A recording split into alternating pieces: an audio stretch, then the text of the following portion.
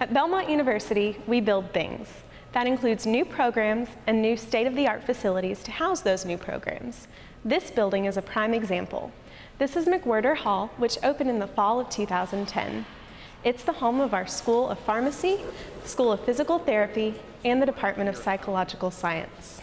When we started the School of Pharmacy, our concept was to be sure that we were providing a graduate that met all the legal requirements and professional requirements, but also was very marketable. Students get a great foundation in academic and hands-on experiences and can specialize in one of 5 areas. Well, we know Nashville is a healthcare mecca, and there's so many different opportunities. I think, most schools have the community pharmacies, the hospital pharmacies, but we have corporations, we have people who are doing very innovative things in the community, we have a lot of entrepreneurs in Nashville, so I think that we're here, we can take advantage of these opportunities. McWhorter Hall is named for these 2 men, Clayton and Fred McWhorter. Clayton is a legend in the healthcare industry, and his brother, Fred, was a practicing pharmacist for more than 50 years. That's why it's so appropriate that their painting hangs just across from the Pharmacy Care Center and Health Services Center.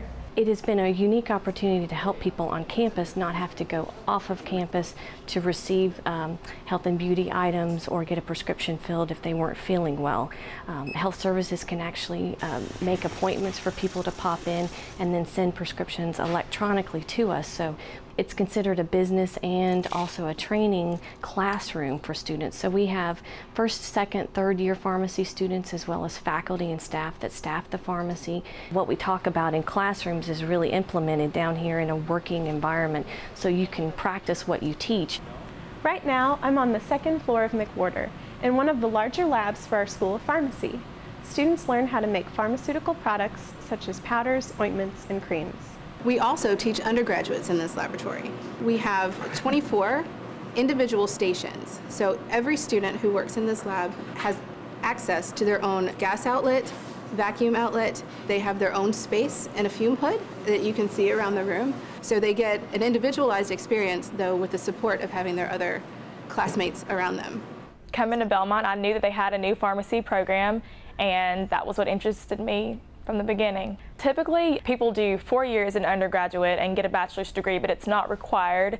So I did 2 years in undergrad and had all my prerequisites done. So I went ahead and applied, and luckily I got in. Pharmacy students get a tremendous amount of hands-on experience, including right here in our simulation lab. This is meant to replicate an actual hospital room. Students work with a high-tech mannequin in that bed that simulates a real-life patient. That mannequin can even sense a tablet or capsule being brought toward its mouth if it's the right dose at the right time. If it's inserted in the arm, same thing through radio imaging. We can verify that that's correct. We can change the blood pressure of the patient based on the medication they just got and then know what to do next in order to improve the care of the patient. The Health Sciences Information Center is used by faculty, students, and area hospitals. It provides state-of-the-art methods to research the most up-to-date medication information. Some of the classrooms in McWhorter are equipped with teleconferencing equipment that allows students to collaborate on projects and share their opinions with other groups in the building. The 3rd floor of McWhorter houses faculty offices and a ton of lab space. Students in the pharmacy program can practice preparing IVs, and faculty members use this space for their groundbreaking research. McWhorter Hall is also home of our School of Physical Therapy. Belmont offers a 3-year curriculum which leads to a doctorate of physical therapy.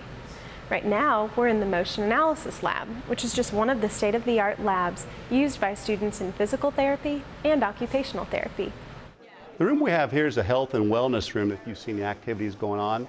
And what we try to do is create a live clinic for students to participate with various activities and interact with patients. And you see the futuristic type games we have. One of the reasons we do that is we try to expose our students to cutting edge technology. We make this a win-win situation with all the manufacturers, and that they try to send us their newest and latest products so that we can give them, so our students can be exposed to it first and foremost, and then more importantly, we give them feedback as to what's working and not working or what could make it easier so the manufacturers then can improve upon their games. Either way, we win because we're staying up with the latest and greatest technology that's coming out to improve patient care. The students in our program have 39 weeks of clinical, so that's a lot of time spent in the clinic. This is where they actually go out and practice hands-on with patients under the supervision of employees at the different sites. And we have about 400 clinical sites across the country. We have several international sites. Nashville is definitely a hub of healthcare. There's a lot going on here, and we are very lucky to have good support of our clinicians in the local Middle Tennessee area.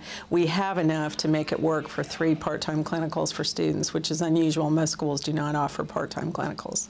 And these are clinicals that occur during school, so they will be going out, say, 1 day a week, so they can practice things they're actually learning in class and then bring information from the clinic back to the classroom, so it's a really good exchange. Physical therapy students also find countless ways to give back to the community and the world, whether it's helping the people of Guatemala on a mission trip or helping country music star Dierks Bentley raise money for Vanderbilt Children's Hospital. The 4th floor of McWhorter is home to our Department of Psychological Science.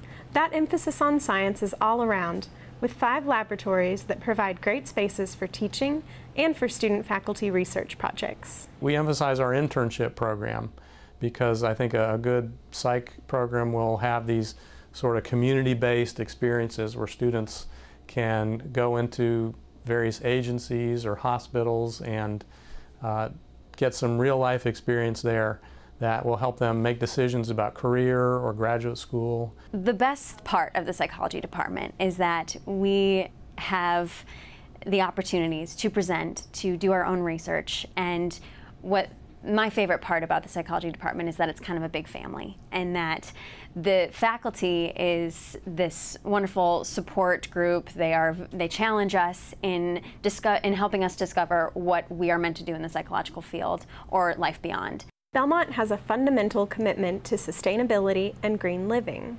Believe it or not, the rooftop of McWhorter is a great example. The vegetation planted here actually absorbs water and provides a degree of insulation for the floor below. State-of-the-art technology combined with personal attention from faculty members who are committed to helping students succeed. That's McWhorter Hall.